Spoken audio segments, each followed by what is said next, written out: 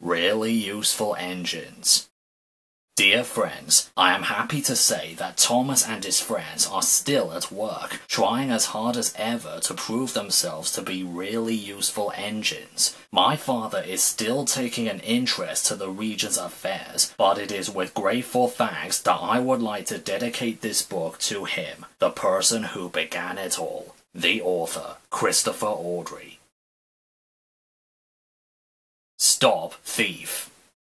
Thomas stood at Farquhar, the top station of his branch line. He had run around Annie and Clarabelle after the morning journey and was enjoying a short rest before the run back to the valley. His driver and fireman stood beside his cab, talking to the guard, who had brought startling news. "Did you hear that the station master was burgled last night?" he was asking. Thomas's driver shook his head. "You don't say," he exclaimed. "I didn't know he had anything worth stealing."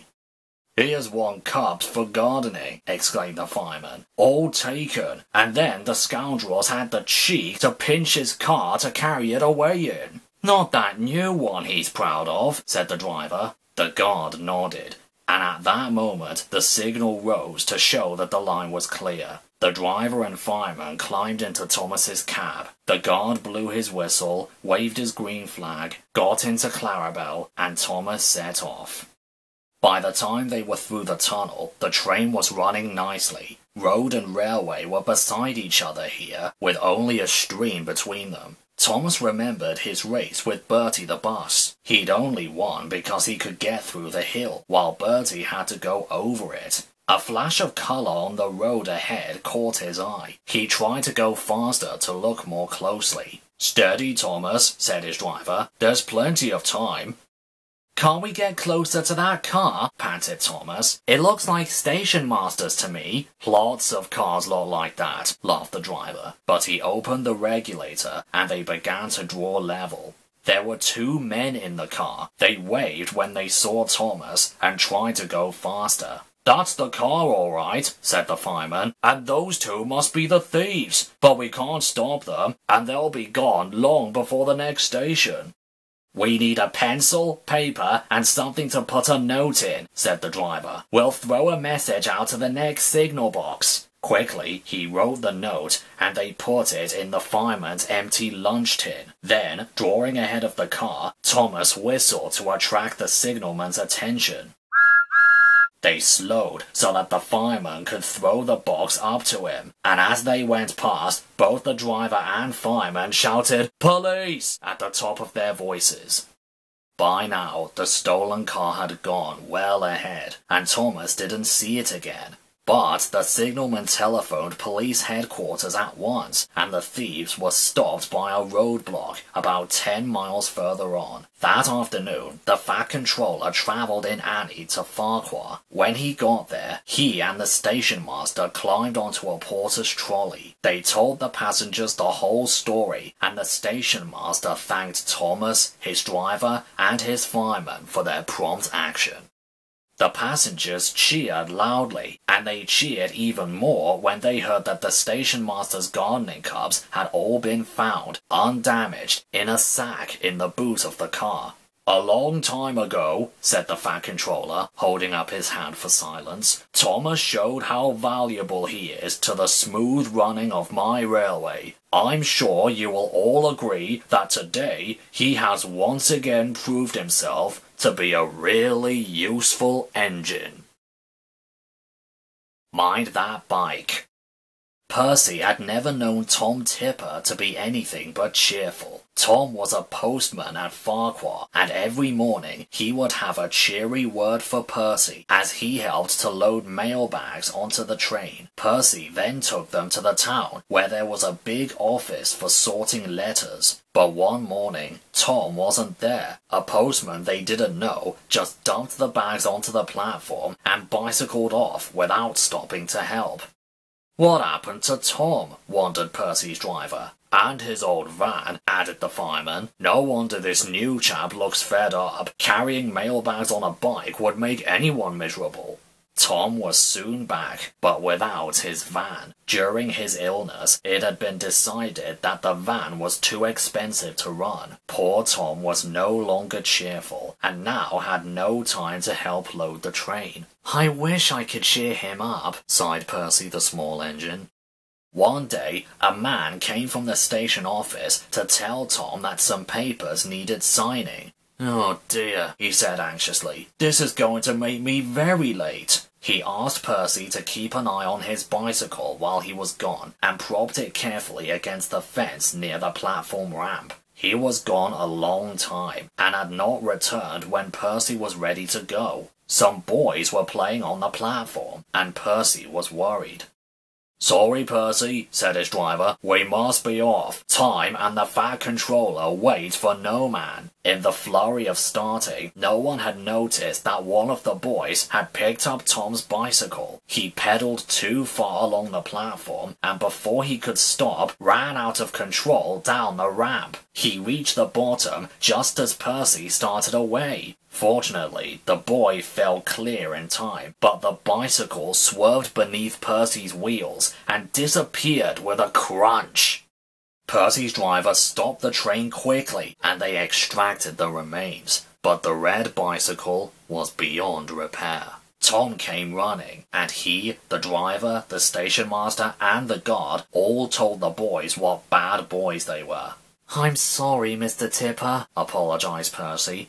"Never mind, Percy," sighed the postman. "It wasn't your fault, and I never liked that bike much anyway." When the Fat Controller heard about the accident, he ordered that Tom should be provided with a new bicycle at once.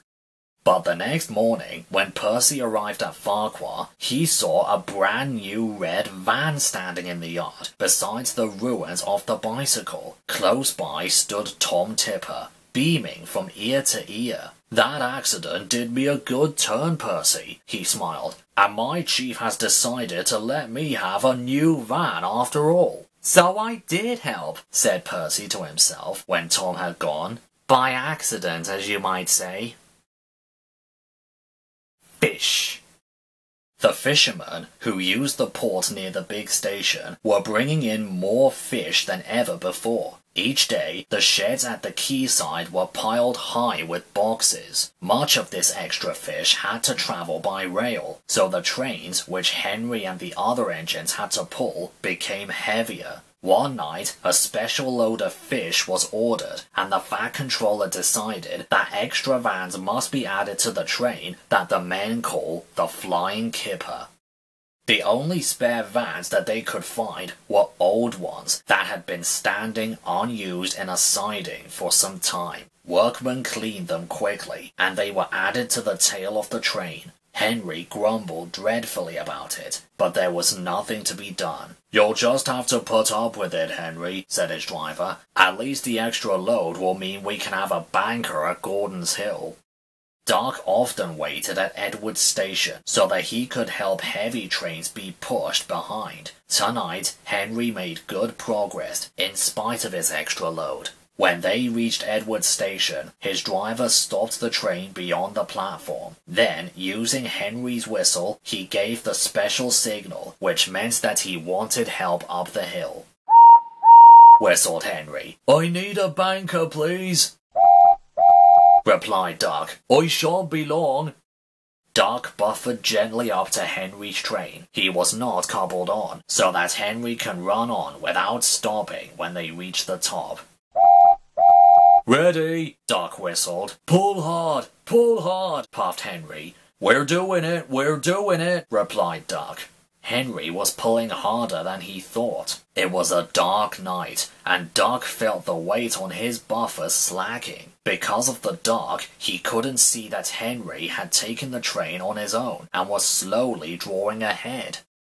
All trains carry a red lamp on the final vehicle to show that the train is complete. This is called a tail lamp. Doc's driver began to be worried. "There's no sign of a tail lamp," he said to the fireman, "but we must keep going."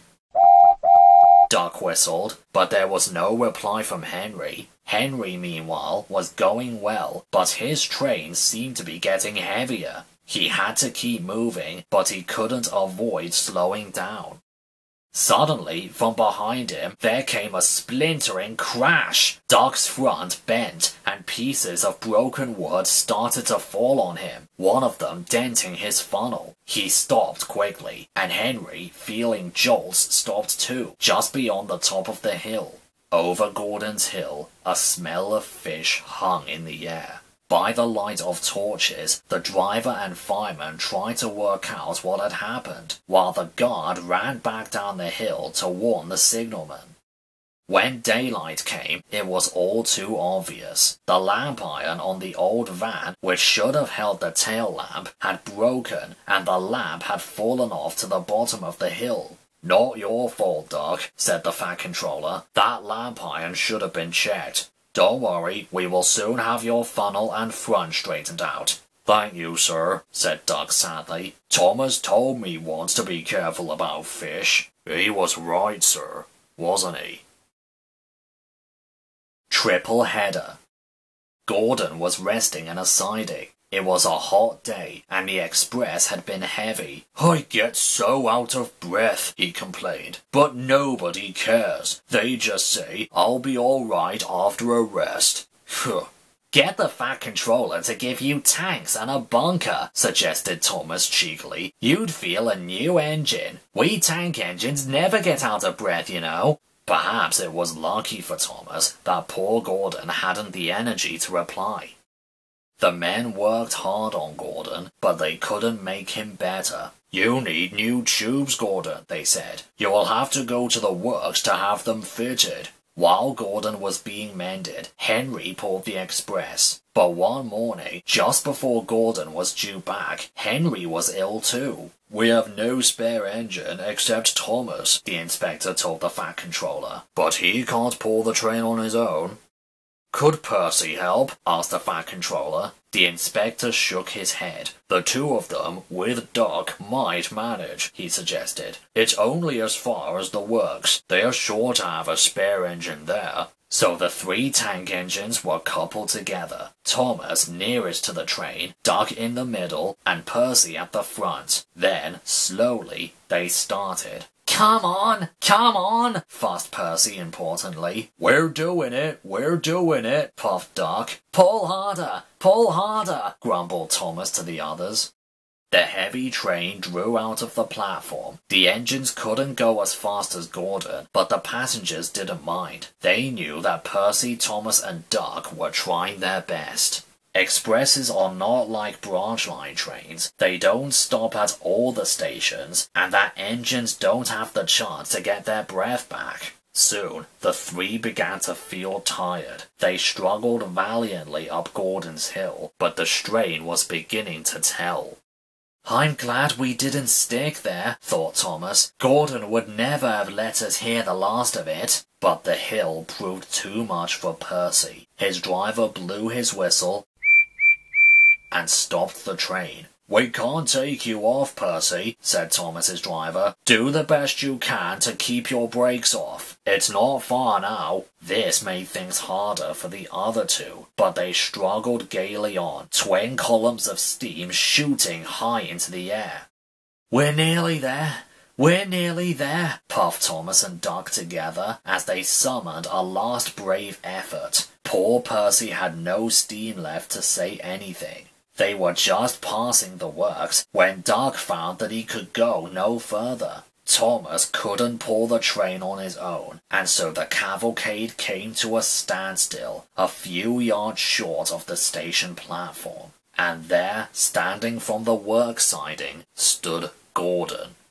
The Fat Controller, who had been on the train, told the three engines how proud of them he was. "You did very well to get us here," he said, "and you now deserve a rest." Doug, Percy, and Thomas were uncoupled, and a new engine took their place. As the tank engines moved wearily away, Gordon looked at Thomas and smiled. Then he took 3 deep breaths and winked. He didn't need to say anything. Thomas knew exactly what he meant.